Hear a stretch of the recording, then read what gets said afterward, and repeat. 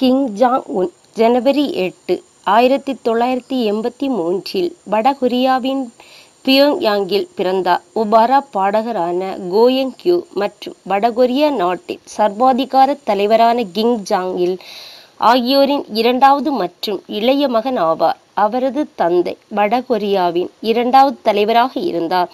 அவர் 1994 முதல் 2011 இறக்கும் வரை நாட்டை ஆட்சி செய்தார். அதே நேரத்தில் அவரது தாயார் வடகொரிய உச்ச தலைவராக இருந்தார். அவருக்கு 2 உடன்பிறப்புகள் உள்ளனர். ஒரு மூத்த சகோதரர் கிம் ஜாங் ஷுல் மற்றும் ஒரு தங்கை கிம் ஜோ யாங். அவர்கள் அனைவரும் சுவிட்சர்லாந்தில் வசித்து வந்தனர். அங்கு அரசு பள்ளியில் பாக்டன் அல்லது அன்பாக் என்ற பெயரில் கிம் ஜாங் 1998 முதல் 2000 வரை வடகொரிய தூதரகத்தில் ஊழியர்களின் மகனாக படித்தார். அவர் முதலில் வெளிநாட்டு மொழி குழந்தைகளுக்கான சிறப்பு வகுப்பில் கலந்து கொண்டார். பின்னர் 6, 7, 8 மற்றும் இறுதி 9ஆம் ஆண்டில் வழக்கமாக வகுப்புகளில் கலந்து கொண்டார். 2000 இலையுதிர் காலத்தில் திடீரென பள்ளியை விட்டு வெளியேறினார்.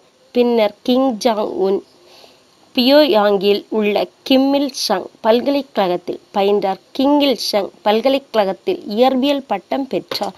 மற்றொருவர் கிம் இல் பாடி இராணுவ பல்கலைக்கழகத்தில் இராணுவ அதிகாரியாக இருந்தார். கிம் ஜாங் உன் 2009 ரீ சோல்ஜே என்பவரை மணந்தார். அவருக்கு 2 குழந்தைகள் உள்ளனர். 2010 பிறந்த ஒரு பையன் மற்றும் 2013 பிறந்த ஒரு மகள். அவரது தந்தையின் மரணத்தை தொடர்ந்து 2011 அவர் அதிகாரத்தை எடுத்துக்கொண்டார். கிம் ஜாங் உன் அதிகாரத்தின் கீழ் வடகொரியா தனது ஆயுத சோதனை திட்டங்களை தொடர்ந்தது. அணுசக்தி சோதனையை நிறுத்துவதற்கும் நீண்ட தூர ஏவுகணை ஏவுதலுக்கான நிறுத்தத்தையும் நிறுத்துவதற்கு பிப்ரவரி 2012 ஒப்புக்கொண்டாலும் ஏப்ரல் 2012 நாடு ஒரு செயற்கைக்கோளை ஏவியது. அது புறப்பட்ட சிறிது நேரத்திலேயே தோல்வியடைந்தது.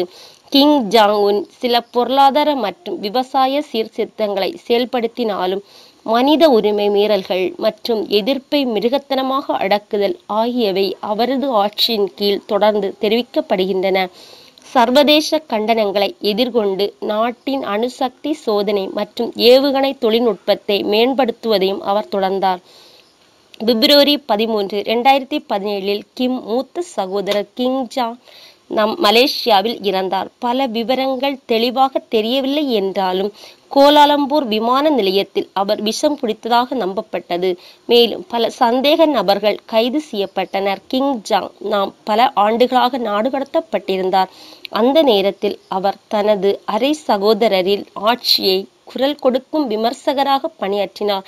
ஏப்ரல் 2018 தென் கொரியாவின் ஜனாதிபதி மூன் ஜே-இன் உடனான தனது உச்சி மாநாட்டிற்கு முன்னர் நாட்டின் அணுசக்தி மற்றும் ஏவுகணை சோதனையை நிறுத்தி வைப்பதாகவும் முந்தைய 6 அணுசக்தி சோதனைகள் நடைபெற்ற இடத்தை மூடுவதாகவும் கிம் அறிவித்தார். எங்களுக்கு இனி எந்த அணுசக்தி சோதனை அல்லது இடைநிலை மற்றும் கண்டனங்களுக்கு இடையிலான ஏவுகணைகளின் சோதனைகள் ஏவுதல்கள் தேவையில்லை. இதன் காரணமாக வடக்கு அணுசக்தி சோதனை தளம் தனது பணியை முடித்துவிட்டது என்று கொரிய மத்திய செயல் நிறுவனம் தெரிவித்துள்ளது. ஜூன் 12, 2018 அன்று கிம் அமெரிக்க அதிபர் டொனால்ட் ட்ரம்புடன் தனது முதல் உச்சி மாநாட்டை நடத்தி ஒரு அறிவிப்பில் கையெழுத்திட்டார். அமைதி, அணு ஆயுத குறைப்பு மற்றும் US போரில் இறந்தவர்களின் எச்சங்களை திருப்பி அனுப்புவது ஆகியவற்றை உறுதிப்படுத்தினார். அவர் மீண்டும் 2019 பிப்ரவரி மற்றும் ஜூன் மாதங்களில் ட்ரம்புடன் ஒரு சந்திப்பை நடத்தினார். ஏப்ரல் 25, 2019 அன்று ரஷ்ய அதிபர் விளாடிமிர் புடினுடன் கிம் தனது முதல் உச்சி மாநாட்டை ரஷ்யாவின் விளாடிவோஸ்டாக்கில் நடத்தினார். 37 வயதான கிம் ஜாங் உன் முழு உலகின் பணக்காரர்களில் ஒருவராகவும் உலகின் மிகவும் பாதுகாக்கப்பட்ட நபராகவும் உள்ளார். வடகொரியாவின் சர்வாதிகாரி என்ற முறையில் ஜோங் உன் தனது நாட்டை உலகில் வேறு எந்த நாட்டிலும் இல்லாத தனது சொந்த விதிமுறைகள் மூலம் நிர்வகிக்க முடிந்தது. ஆஸ்திரியா, லிச்சன்ஸ்டீன், ரஷ்யா, சிங்கப்பூர், சீனா, சுவிட்சர்லாந்து மற்றும் லக்சம்பர்க் உள்ளிட்ட நாடுகளில் உலகம் முழுவதும் அமைந்துள்ள 200க்கும் மேற்பட்ட வெளிநாட்டு வங்கிக் கணக்குகளில் அவரது மில்லியன் மதிப்புள்ள சொத்துக்கள் மற்றும் வங்கிக் கணக்குகள் காணப்பட்டன. கிம் தனது தனிப்பட்ட பயன்பாட்டிற்காக வடகொரியாவை சுற்றி 20 சொகுசு அரண்மனைகள் மற்றும் மாளிகைகள் இருப்பதாக கூறப்படுகிறது. கிம் 100க்கும் மேற்பட்ட சொகுசு கார்கள், ஒரு தனியார் ஜெட் மற்றும் 100 அடி நீளமான படகு ஆகியவற்றை கொண்டுள்ளார்.